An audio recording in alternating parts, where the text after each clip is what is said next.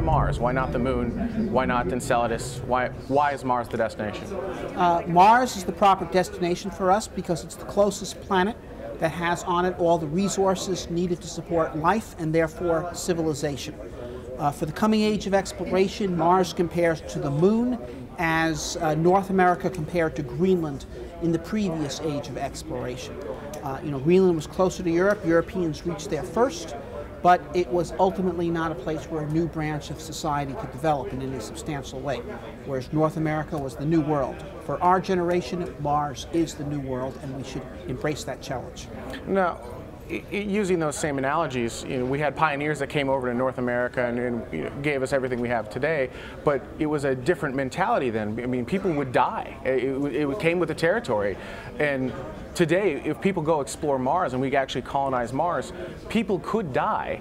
Will the human populace, will America accept deaths on another planet, or are they going to say, well, why didn't we test somewhere first? Well, if they don't die on Mars, they're going to die on Earth. but there's a perception difference. Well, no. I mean, people die. All people die. That's our fate. The question is whether we accomplish anything while we're alive. Okay? And by going to Mars and creating a new branch of human civilization and ultimately opening up a new world, not just for humanity, but for the entire community of life, we're accomplishing something of transcendental importance. Okay? I had an uncle who landed on Normandy Beach. People died there, but they did something important while they were alive. Okay? And should we shun challenge? Should we say, no, let's not do anything? Then that is wasting our lives. It is while we are alive that we have the chance to accomplish something of immortal importance. And if you don't attempt to do that, you're wasting your life. So we go to Mars, we develop a new civilization there, but how do we live there? I mean, it's a much more hostile environment than here on Earth. So you said we've got the tools necessary to live there. What are those tools, and what do we need to do to actually make that happen? Well, we know how to survive on Mars today in terms of exploration sorties. We have in-space life support systems and so forth. If you're talking about how a community can survive, you'll have to learn the craft of making use of Martian resources. We'll have to learn how to extract water from the Martian soil, or better yet, geothermally heated water from the deep subsurface to give us both lots of water and also power. Learn how to, we already know how to make fuel and oxygen on Mars through simple chemical processes, extracting it from the atmosphere, but we'll also want to grow plants on Mars. We'll want to learn how to make fertilizers on Mars. We'll want to learn how to make glass on Mars, bricks, plastics, metals, wires, tubes, habitation structures. As we learn this craft, it will become increasingly possible for first a Mars base and then ultimately Martian communities to be self-sufficient on Mars. When we learn that craft, Mars becomes habitable to humans. That's the task. Would you ever try to terraform Mars and turn it into more of an Earth, or would you say, no, leave it as is and just build habitation there? Well, terraforming Mars is a task for the future. But I think that ultimately humans, Martian settlers, will terraform Mars, because it's the nature of life to take barren environments and transform them into those that are friendly for the development and propagation of life. And this is what human settlers on Mars will do. And by so doing, they will make Mars far more habitable, both for humans and for the entire community of life. And why haven't we done it yet? I mean, during the Apollo era, it seemed like the next natural destination was Mars. But then we just stopped. We went to low Earth orbit, and we've been nowhere ever since. Yeah, we had a massive failure of political leadership in this country of historic dimensions at the conclusion of the Apollo program. NASA was ready to go to Mars. NASA's plans were to be on Mars by 1981. And they had an entire integrated space plan. They would have had a permanent Mars base by 1988.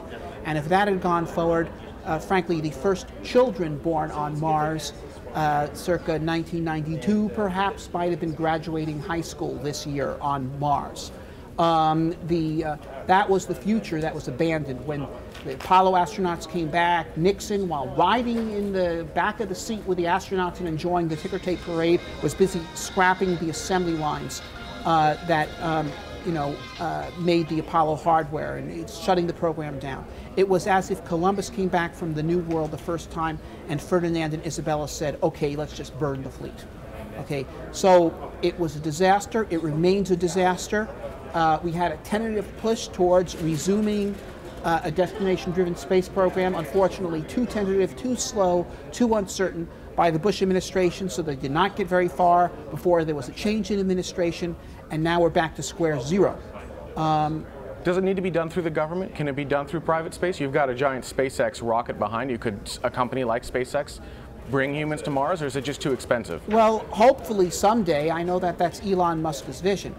But SpaceX, it's a large rocket by most standards. It's a small rocket compared to the kind that's needed to send humans to Mars.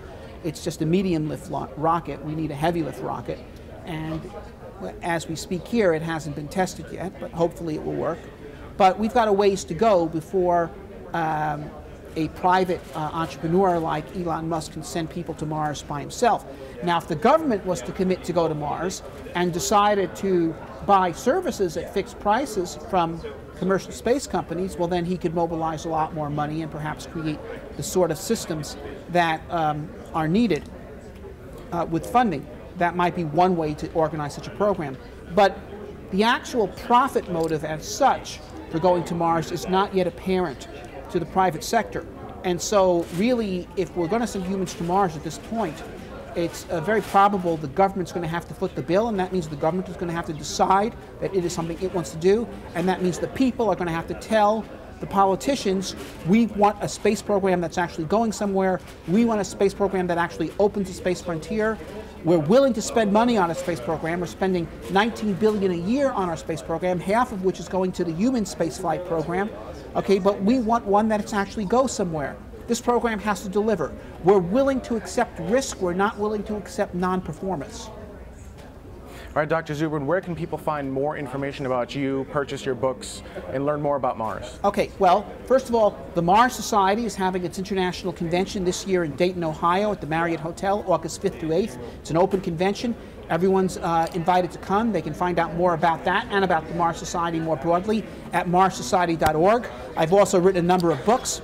My best known one is The Case for Mars, which describes the plan for how to send humans to Mars. My most recent one is this book, How to Live on Mars, which is a humorous take about life on Mars. It's advice to immigrants to Mars from an old hand. It includes a lot of science and technology, but it also includes tips on how to put one past the NASA bureaucracy, how to make money selling real estate to newcomers, etc. And so it's a lot of fun. And I believe they're all available on Amazon, so if you've got a Kindle, you can get them on your iPad or... You can get them Kindle books from Amazon, or you can buy the regular book from Amazon. Awesome. All right, thank you so much. You're welcome.